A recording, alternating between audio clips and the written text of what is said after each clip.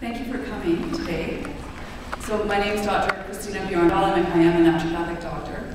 Just out of curiosity, how many people in the room have heard about orthomolecular medicine or naturopathic medicine? I mean, I see a lot of people that were at the conference this weekend, so for the benefit of the few of you that didn't put up your hands, I'll just explain that naturopathic doctors are trained like medical doctors in terms of the sciences. We dissect cadavers, we study pharmacology, but we don't use drugs to treat. And what we use is nutrition, diet, supplementation, or orthomolecular medicine, botanical medicine, homeopathy, traditional Chinese medicine and acupuncture, as well as counseling. And I have additional training in 4 types of counseling: mindfulness-based counseling, compassion-focused therapy, cognitive behavioral therapy, as well as Gestalt psychotherapy.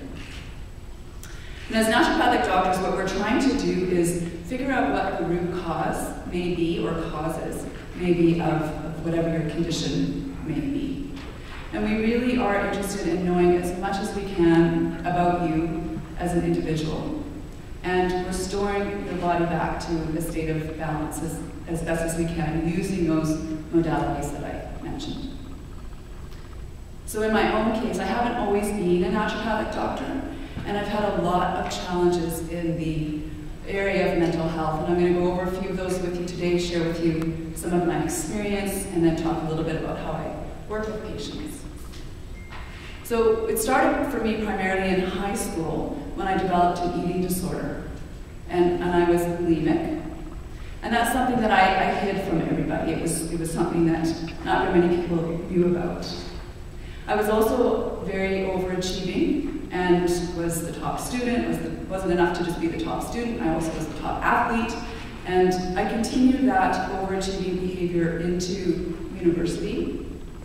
But by my 3rd year of university, I had my first debilitating depression, suicidal ideations, and was paralyzed with anxiety. This was the fall of 1987. I was then put on an antidepressant. By that spring, I had a week of little to no sleep and had swung into a full-blown delusional psychotic manic episode.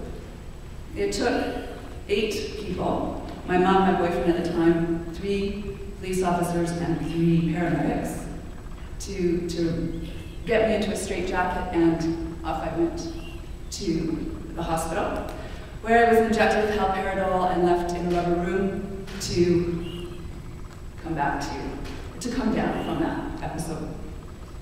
So I was then labeled with bipolar disorder type 1 and basically sent on my way. I was prescribed lithium, and that medication at that time I had a hard time tolerating. I developed the really strong hand tremors, and a lot of people actually thought I had Parkinson's. So it's a medication that later on in life I wouldn't revisit, but at that time I ended up being changed to a different mood stabilizer called Tegretol, and also was added carbamazepine. So the following fall, when I entered my 4th year of university, it was basically a repeat of the prior year. I fell into another major depression, anxiety, and then I swung into another manic episode after being prescribed an antidepressant. Unfortunately, this time I was in Mexico, and the authorities there thought I was doing drugs and threatened to put me into prison, but thankfully my friends were there to advocate for me. When I came back to Canada, I went into the UBC psychiatric ward, where I spent 2 months, and I actually finished my degree on a day pass, and then I would go back to the hospital at night. I was nominated class valedictorian. I graduated at the top of my class. My parents were extremely proud of me, but I was really stuck in the shame and the stigma of being bipolar. It was something that I hadn't even really accepted the first diagnosis of depression and general anxiety and social anxiety. I really only understood depression in the economic sense of the word, as I was a commerce student at UBC. But it was a difficult thing for me to accept within myself. So upon graduation, I ended up working, and I worked for the same financial institution for 10 years. Within 6 years, that overachieving behavior still continued. I ended up reporting to the CEO of the investment management division. But in 1994, I had a severe suicide attempt that left me with kidney failure, in a coma. When I came out of that coma, I was on dialysis, was told I needed a kidney transplant, but thankfully my kidneys made a full recovery, and that really was the turning point for me in terms of my health. I was given a book to read by a friend called A Return to Love by Marianne Williamson. And in that book, she talked about a study with 2 groups of AIDS patients. In one group, the group had positive support from their community and family members, and the other group was shunned from their community and was living with the stigma and shame of being homosexual and didn't feel that they could live openly with their sexuality. So they studied the outcomes of these 2 groups of individuals, the prognosis, severity of symptoms, lifespan, and not surprisingly, the group that had the positive community support did much, much better than the group that didn't. And this is where the light bulb went off for me. It dawned on me that up until that point, I did not accept the illness or the diagnosis, and I didn't accept myself. So I started seeing a naturopathic doctor in 1996, and then in 1999, I came to this forum, as you have come today, as somebody who wanted to have my mental health regained. I saw this same clip showed. Dr. Hoffman was the speaker at that time. And thankfully, I'm from the West Coast. Dr. Hoffman was practicing in Victoria. I got a referral to him. I became his patient. And within 1 year of starting his nutritional protocol, which included B3, niacinamide, zinc, probiotics, omega-3s, I had my first year that I was free from depression and anxiety for an entire 12 months. Prior to that, I had some glimpses of being relieved from the thoughts that plagued me, but for the most part, I was in a state of depression or was experiencing anxiety for the 15 years prior to that. So to me, that was remarkable, and I thought, my golly, this cannot be the only guy in the country that can be helping people. And at that time, he was close to 80 years old. So I took stock of my life, and I asked myself one question: if money didn't matter, what would I be doing with my life? And the answer that came up for me was, you go back to school and become an orthomolecular practitioner. So I called the Orthomolecular Society. I asked, how do you do that? How do you become an orthomolecular practitioner? And the person I spoke to on the phone said, well, you have to either be a medical doctor or a naturopathic doctor. And I had already belonged to an old boys club at the bank, and so I didn't really, no offense to any medical doctors out there, but I didn't really feel like joining another old boys club. So anyways, I went on to naturopathic school. I had to go back to high school to get the education, because the first time around I didn't do the science route. So when I'm working with patients, what I explain to them is there's 3 macro systems in your body that we're trying to support.